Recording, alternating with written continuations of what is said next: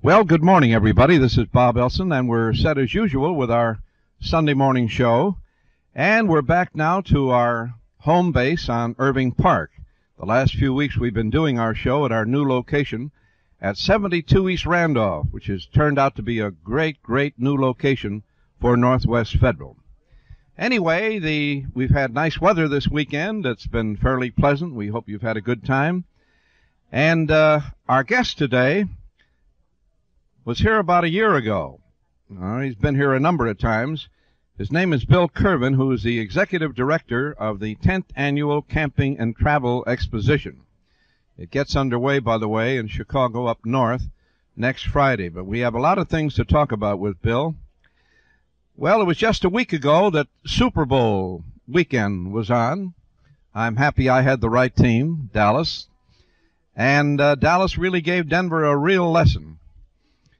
They talked so much about the Denver defense before that game got underway, and Dallas showed them something that they call the flex defense, and Denver was busy all day trying to figure out what they were doing, but they saw Dallas's defensive line in their backfield all day, and I really felt sorry for their quarterback, Morton, who never really had a chance. He was victimized by 4 or 5 interceptions, but only because he had White and Martin and Pugh and the rest of those guys on his back all the time. But Dallas is perhaps the best disciplined team in pro football. They have one of the 2 greatest coaches in pro football. And in my opinion, the 2 best coaches are Landry and Shula with Miami. And I get that not from my own opinion, but from the number of professional football players I talk to, and those names come up all the time, Landry and Shula. Speaking of coaches, I was sorry to see Jack Pardee leave. He's been a guest out here a number of times at Northwest Federal. He's a wonderful guy and a good football coach. I feel sure that he's headed for Washington, and we want to wish him a lot of luck. Perhaps you saw in Sports Illustrated, if you read it, it happens to be my favorite magazine, a wonderful story on Super Bowl with some fantastic pictures. It happens to tie in with the fact that this past week, Sports Illustrated was host here in Chicago in the Assembly Hall of the Prudential Building to one of the nicest parties of the year. It was really just a wonderful affair that they gave for the media, the advertising people, potential customers, their many, many friends in the world of sport, and it was just a tremendous, tremendous affair. In fact, this is early in 78, but that's got to be the party of the year, and it's going to be an awful tough party to top. They had it in the Assembly Hall, and there's a stage in the Assembly Hall, and they had a very nice show, and they had a little band, and they had 4 or 5 people putting on an act. And the show was very interesting. The food was great. The drinks were great. And all in all, they were just a marvelous host. And it was put on by Sports Illustrated. There are people in New York, and also I'd like to congratulate Tom Hickey and his great staff here with Sports Illustrated in Chicago. His staff acted as hosts for the people, and they're lovely, gracious people, and all in all, it was one of the great parties of the year. But if you're not a regular reader of Sports Illustrated and you're a sports fan, take my word for it, you're missing something. Say, is your bank open when you're busy and closed when you're not? Well, Northwest Federal Savings knows that a good place to save is ready for you whenever you're ready. So Northwest Federal's open 63 hours a week. You've heard that slogan. If you work evenings, you can come to Northwest Federal 6 full days. Northwest Federal's open Monday, Thursday, and Friday evenings. And if the only time you can get to Northwest Federal is, say, 8 o'clock in the morning, that's okay, too, because Northwest Federal has early bird service every morning from 8 o'clock on.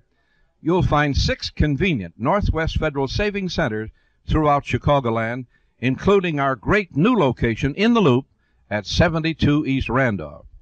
Come in to Northwest Federal Savings on your way to, from, or between work, shopping, or home anytime, because Northwest Federal Savings keeps the best hours yours.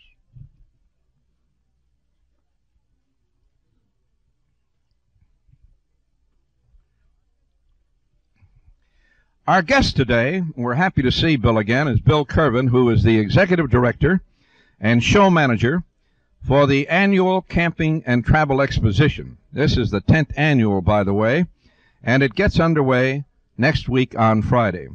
Bill, as you look back over a span of 10 years that you've been the top banana at this particular affair, what have been some of the really notable changes? What will the camping and travel enthusiasts see when they visit your great show starting next Friday that wasn't there 10 years ago? What are some of the radical differences? Well, you've got that new 35-foot park model that has a double tip-out bedroom, which is completely new. This is going to be the first year it's ever been shown.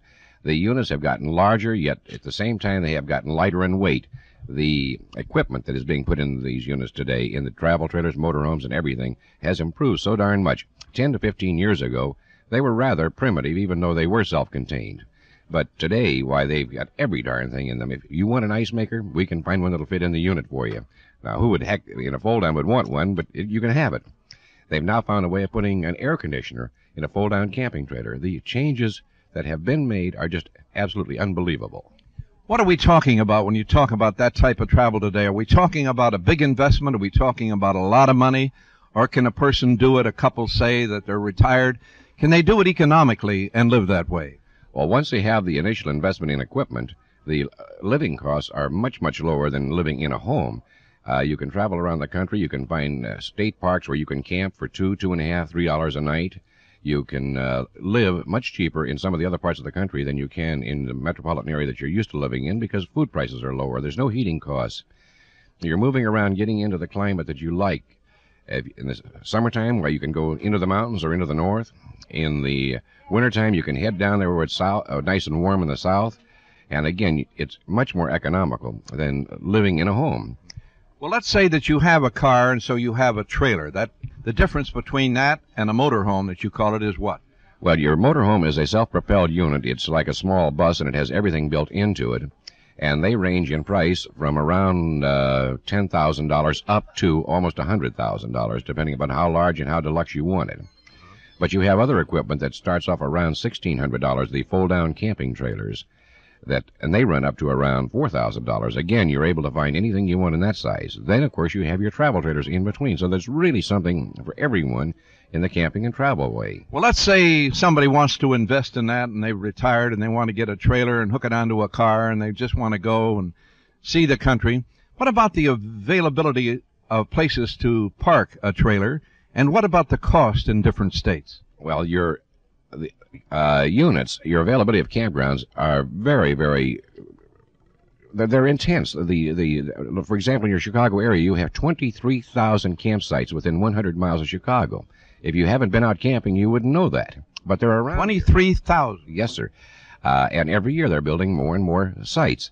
And as you move across the country, you'll find that in all the areas of the United States, there are private campsites, public campsites, state forests, national forests, and all these places have camping facilities. So there's no concern in that area? No, and as far as cost, it can range anything from $2.50 to $3 a night at a state park or state campground up to $16, $18 a night at the places like by your theme park, such as Disney World, something like that. It depends what you want, too. If you want golfing and horseback riding, you can find it at a campsite. If you want primitive camping, you can also find that. So the range depends on what you want to do. In the publicity that they've sent out on your show, there's a lot of talk and a lot of things written about RVs, right? Yes, sir. Yeah, they are what? An RV is a generic term referring to all the types of vehicles that are used for camping. Travel trailers, fold-down campers, fifth wheels, motorhomes, mini motorhomes, and van conversions. So an RV means every one of those. Recreational vehicle. Right, a recreational vehicle. Now, besides things like this, places to live in, motorhomes and trailers that we're talking about, what other things will people see at the show? Well, we have a very nice display of campground operators. The private owners of the various campgrounds in the Illinois, Wisconsin, and Indiana areas are coming down and they're setting up booths, and they're going to tell people about what they can find in the various parts of the country as far as camping. Then the Indiana Campground Association, Wisconsin, and Illinois Campground Associations, they're going to have booths there, and they're going to be able to talk about the entire state as far as camping facilities are concerned. Then we have a number of booths in there of people who service and modify the camp RVs. People who fix it if you break it, people who will install new things if you want to update it. We've got quite a range of things. We've even got packs, backpacking in there in case you happen to want to take a little trip back in the woods after you're to your campsite. We've got hiking boots. We've got tents there. We've all kinds of things. And, of course, these dealers can't bring everything in that they've got to show you as far as boots and stuff, but they do sell them, and they're there to talk to you about it. They want to give you information. What about your own experiences in travel and camping out? What are some of the places? Now, for example, if you ask me where I'd like to go to now when the summertime comes along with for an experience like that and spend a week or 10 days, I'd pick Colorado. I mean, that's really a fantastically beautiful state, and the climate is just marvelous there. It is a marvelous state, and I'm especially fond of Mesa Verde National Park. Oh, that is a beautiful place to go. You know where the Broadmoor is located there in Colorado Springs? Yes, I do. Well, that's a beautiful area, and you know the fishing in Colorado is fantastic. Oh, someday I'm going to have to tell you, Bob, about one of my fishing trips up there where I really blew it. I left my cotton pick and reels at home. And was that horrible getting out there? I'll have to tell you that whole story sometime. My other favorite spot, especially at this time of the year, is Padre Island, down just off the coast of Texas. It's a marvelous place to go at this time of the year, especially if you're as tired of this cotton picking winter as I am. What do you call it, Padre Island? Padre Island. And it's a little island off the coast of Texas, about 100 miles long, and it varies in width from about a half a mile to about 4 or 5 miles in width. But the weather is beautiful. The sands are white and the water is warm, and it doesn't have any snow. Oh, I think we've had just about our fill of it. You know, we've had it all practically jammed in here at one time, and now this weekend we're getting fairly pleasant weather, and let's hope we have a continuation of it. Yeah. You know, we don't get it as bad as they do in South Bend or Buffalo or New York. They're paralyzed there. You know why we don't? No, I don't. Well, if you took a look at the map, Chicago's in like a cove here, like in the corner, and a lot of that snow misses us, or they hit South Bend and they paralyze Buffalo. We were going to Buffalo a couple of weeks ago on business. We get out to the airport, and we're looking, had our tickets already, and they say, go to window 2. We went to window 2, and they said there's 16 inches of snow and a 45-mile wind in Buffalo, and there won't be any planes going to Buffalo for a week. Well, we don't have that in Chicago, and look at New York, what they had yesterday. We're paralyzed. Oh, I'm darn glad I'm not out there. I just really don't go this route. I like that nice, warm climate where you can get out and do things. That's why I'm looking forward to spring. There's so darn many things I need to do right now, and none of them are work. They're all going to be play. The Camping and Travel Show will be on for how long? A period? It's on for 10 days. It opens up on January the 27th through February the 5th. And the hours are from 3 p.m. in the afternoon till 10 p.m. on weekdays. Weekends we're open from 12 noon until 10 p.m. How expensive is it? On weekdays for adults it's $1.75. On weekends it's $2.50. So the time to come is come during the week when we've got our discount days going. What is it for children? Children under 6 are free on weekends. On weekdays, children under 12 are free. On weekends, children between the ages of 6 and 12 are $1. That isn't too bad. No, it's not a money-making thing. This is our thing. They can stay as long as they want. Absolutely. Thank you, Bill. We'll be back here with our guest, Bill Kervin, who is the executive director and show manager of the Camping and Travel Show. And remember, it gets underway next week on Friday. Shows the sports writers of Chicago are having their annual bash tonight at the Sheraton Chicago, and it's always a very, very nice affair. A number of players, a number of personalities are going to be honored. Bill Veeck will be honored. My good friend Jack Brickhouse is going to be honored, and he deserves it. He's done a great job with the Cubs for many, many years. Reuschel, a great pitcher with the Cubs, will be honored. Gamble will be back. He'll be honored. But it's going to be a great affair, and if you'd like to go, it's at the Sheraton Chicago, and it's tonight starting at 7 o'clock, and you can get tickets right at the door. So if you've never attended one of these affairs, make it a point to. It'll be really a very, very pleasant evening. Our guest today is Bill Kervin, who we told you is the manager of the Camping and Travel Show. Bill, when you stop and think about a show like yours, does a show provide the motivation, or what provides the motivation for families who want to be campers or things? What brings it about? Well, I think really it comes down to one thing. When the family starts realizing that they need to be closer together. Right now, today, in every family, mom belongs to PTA, the daughter, she's running off to be with one of her girlfriends, the boy is in Boy Scouts, And all year long, they're running in different directions, and we're losing this family cohesiveness that's so important to our way of life. And people have found that camping is the answer. You get out there, there's no telephone, there's no distractions. You get a chance to show that kid what your dad showed you. The little girl all of a sudden is learning some of the things that the boys can do, and the boys are learning what little girls can do. They're helping with the cooking. All of a sudden, the boy finds out that Dad can cook breakfast, and he cooks a darn good breakfast. It gives them a chance to go back into the woods and in the mountains and see things. And when you're doing these things with your children, you're developing a rapport. They're starting to relate to you. And all of a sudden, you're not a figure way up in the air, but you're part of that. It brings the family together. And this is the most important thing that we need to do in this country, is keep our families in a good, tight situation. And it works with camping. Well, now, it sounds like a really wonderful philosophy. How do you sell this to the people who attend the show? Well, we don't really try to sell them on this idea. We prefer that their friends sell them on it. If you think you'd like camping, talk to your friends who are campers. Maybe they'll even invite you to go out on a camping trip.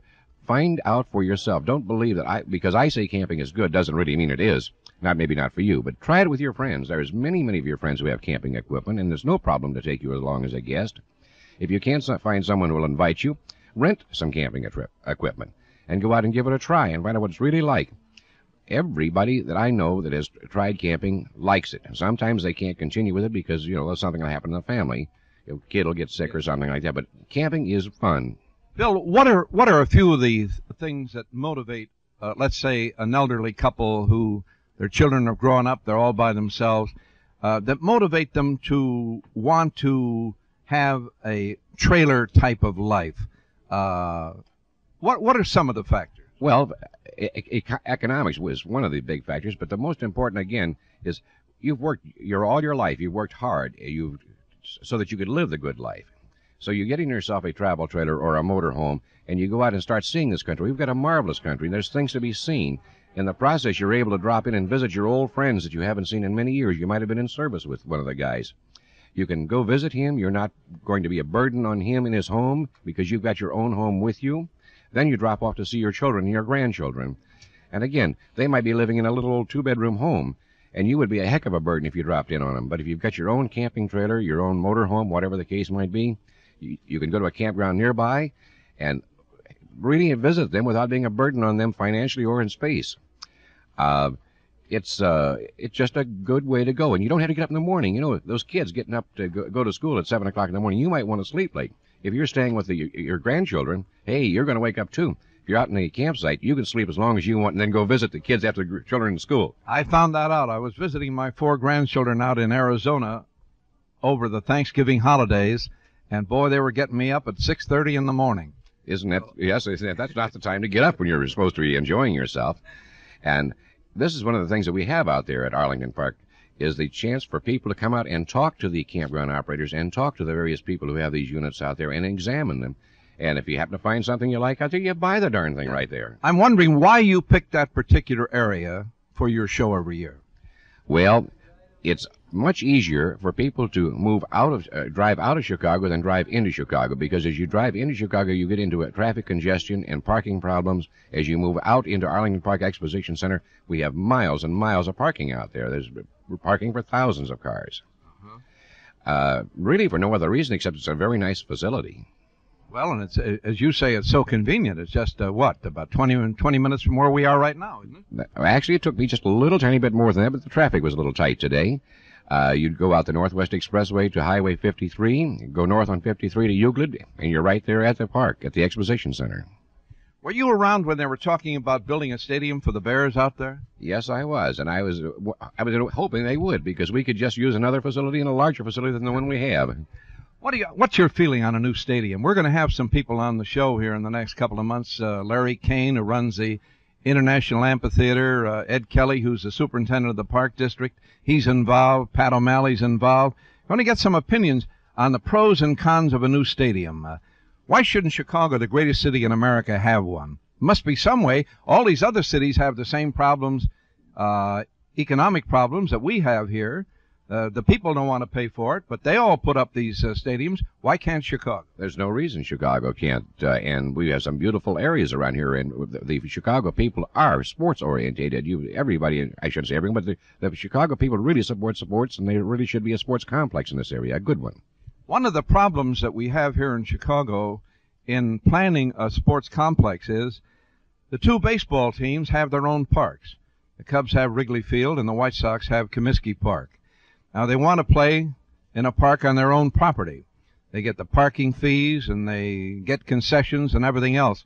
If they build a giant stadium here, the Blackhawks wouldn't go. They have their own building, which is an excellent building. On that whole area out there, Arthur Wirtz has spent a fortune out there building up and lighting up that whole area, and there's all kinds of parking places. So there are three that wouldn't be interested in going into a new stadium, and it just about leaves the Bears. Yes, but there's other things you can use one of these facilities for. In other states, they use them for putting on expositions. Now, the McCormick Place is already becoming overbooked. It's difficult to get booking into McCormick Place. So actually, I think we need a second exposition center, and the two could be combined, and it would serve a dual purpose. Well, that's true. There must be some other way to raise revenue. Well, the one down in Dallas, they make an awful lot of money putting on various expositions, like the flower show here at McCormick Place. Well, as I said before, McCormick Place is booked in. You really can't get room to put a show in there. So we do need either another facility is what we really need. And then we could bring more conventions and we'd have more tourism in this city. We'd have more money coming in. So I think it should be studied very, very carefully from the economic end, and I think they might find that it would bring money into the city. Well, the mayor selected a fine committee headed by former Governor Ogilvy, and they're going to take a whole year to figure the pros and cons on this. Soldier Field has been a good facility, but it's falling apart now. You know, it's been there a long time. The weather has taken its toll out there, and it really just it doesn't compete anymore with the kind of buildings that they have in other cities. That's very, very true. And it's limited as far as additional use is concerned because it's not an all-year-round facility. There's no way you could put something in out there right now unless you wanted to start shoveling the snow away and issue snowsuits to people coming in. You spend the major part of the year around Chicago? Yes, sir, I do. I work on the shows, and I have a very deep interest in camping in this area, so I'm constantly involved in the with the camping group here in Chicago. And I keep watching the legislative action down in Springfield to make sure that there's nothing being done in Springfield that would be detrimental to the camping people, not the businesses, but the people who go camping. Now, the people are wondering what you mean by that. Well, you can raise the prices on your camp fees in your state parks, and that would be bad. You can have a state park starting to deteriorate. That's bad. Someone might want to improve or obtain a new state park, and unless someone's down there watching it and passing the word around to the various campers that these things are happening, you can't get any reaction from your legislature. So what we do, and when we see something that isn't going the way we think it should be, we call the National Campers Hikers up on the telephone. They're in national headquarters, and tell them, hey, we need some help down here. Let's get these senators to push improving this park. And I like camping, and I guess I just try to get involved in every end of it. Well, that's an angle of it I never thought of. It's a very interesting thing, too, because there are things that can be done to improve camping in the state of Illinois. Illinois does not have the best campgrounds. They do need a lot of improvement. Our guest today is Bill Kervin, who is the manager of the Camping and Travel Exposition or show, and it starts on Friday out in Arlington Heights, a very convenient place to get to, so make it a point to get over there and to enjoy it for sure. Say, is your bank open when you're busy and closed when you're not? Well, Northwest Federal Savings knows that a good place to save is ready for you whenever you're ready, and ready to offer savers the kind of services that you can get with a Northwest card. Now, this is a special feature available to savers who maintain a $500 balance. Here's what you get: traveler's checks, special occasion checks, registered checks, all with no service charge. Need document photocopies or lamination? It's free with the Northwest card. There's a special quick check cashing ID card with your picture, and even special vacations for Northwest card members. So get a world of the services you need often by getting a Northwest card at any of 6 convenient Northwest Federal Savings Centers throughout Chicagoland, including our great new downtown location at 72 East Randolph. Our slogan there is the advent of Northwest Federal into the Loop means the end of Loop bankers' hours. No more of that 9 to 3 routine. Our company's open practically all day long to be of service to our customers. So be a special person at Northwest Federal anytime, because Northwest Federal saving keeps the best hours yours.